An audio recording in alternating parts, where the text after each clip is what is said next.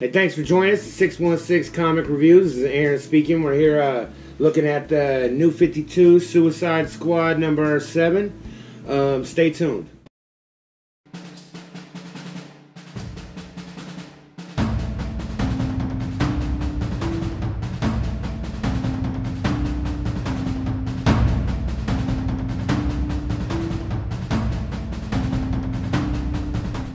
Hey, welcome back to 616 Comic Reviews. This is Aaron speaking. We're here looking at New 52 Suicide Squad number 7. We'll start off with the writer. It's Adam Glass. The artist is I.G. Guara, Clayton Henry, and Scott Hanna. The cover art is by Ivan Reese, Eber Ferreira, and Rod Reese. Let's start off with the cover. Awesome freaking cover. Honestly, one of the first Harley Quinn comics I bought was this cover right here. It's an amazing cover. You got Harley Quinn here holding a Deadshot hostage with Joker's face attached to his face. Very, very intense cover. One of my favorites. Definitely an awesome piece of art. So we move into the comic itself. You see that you got the Suicide Squad and their new teammates, and it looks like Clayface is sitting here doing some damage, but what's really happening is Light and Lime are making everybody believe that King Shark is Clayface. So they're projecting this aura around him that makes everybody believe Clayface is doing it instead of King Shark. They're doing it as a distraction. Basically, so they can distract the police away from the police department, and Suicide Squad can get inside of Gotham City Police Department where Harley Quinn is. So they break into the police department, and you end up still going through Harley Quinn's flashbacks. So she's still doing a lot of her origin story. And this is kind of where finally Harley Quinn has decided that she's not going to take the crap from the doctors anymore, and that she's in love with Joker, and that she's actually going to do something to try to free him. So you see this panel, she's standing over in her doctor's outfit, holding a knife when she just stabbed one of the main doctors at Arkham. And you see that she's going here and she's rescuing Joker out of his cell, and then it flashes back to her what's going on right now, where Savant has caught up with her, and he's trying to stop her from, so they can take her back to Belle Reve. Of course, she's a little bit smarter than him, and she tricks him into a cell, and he steps on a landmine, and the landmine holds him in place while Harley Quinn locks the cell, and she gets away. So then, of course, the flashback to the outside where they're still fighting Clayface, and Lime and Light are starting to lose power, and King Shark is about to be exposed. And essentially, which is what happens, essentially. And then one of the police officers shoot Lime, I believe it is. One of the sisters gets shot and dies. And which, of course, is a big issue being they're twins, And so then it flashes back to Harley Quinn in a dark room.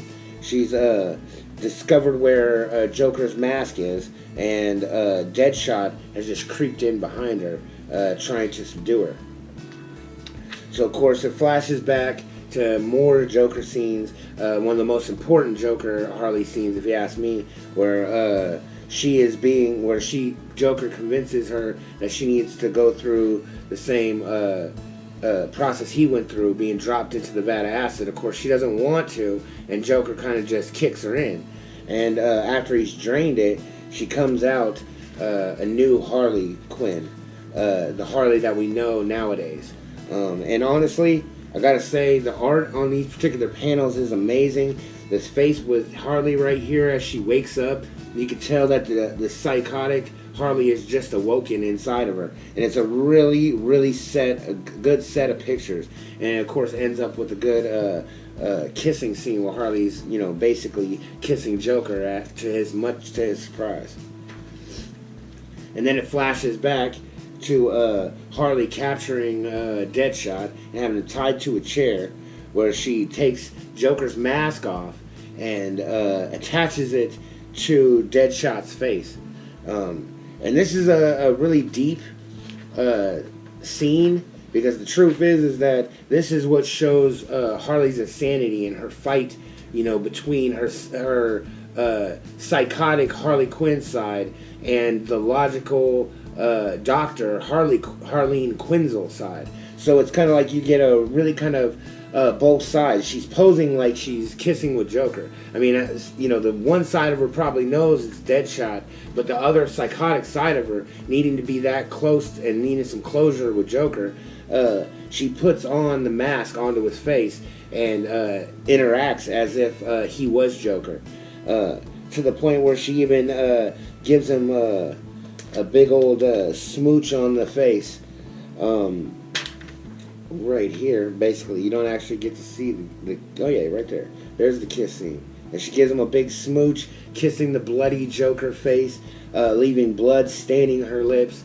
Psychotic Harley, completely adorable in my opinion. I loved it. And then of course, Deadshot trying to find a way out of this insanity at this point, probably being overwhelmed by just the craziness of the situation in general. He wiggles his way up to where he shoots a single round to Harley Quinn, and that's where the book ends. So a very, very intense story, very psychotic, but at the same time almost romantic in a way. Very, very romantic. Which I mean, maybe that's just the man in me, but very. I thought it was a very romantic issue actually. So I would give it a. Oh man, there's really nothing. I can't really complain about any of it. The art is really good. The writing flows really well. I read through it very quickly. I would definitely have to stick with I have to go with 10 out of 10. The cover is just amazing. I mean, like, that is just an amazing shot. Even with all the blank space up here, it is just so perfect. It's amazing. And of course, that would be where the title is. But amazing shot, amazing art. So yeah, 10 out of 10. Thank you for joining us. Remember, like, subscribe, share, and we'll see you next time.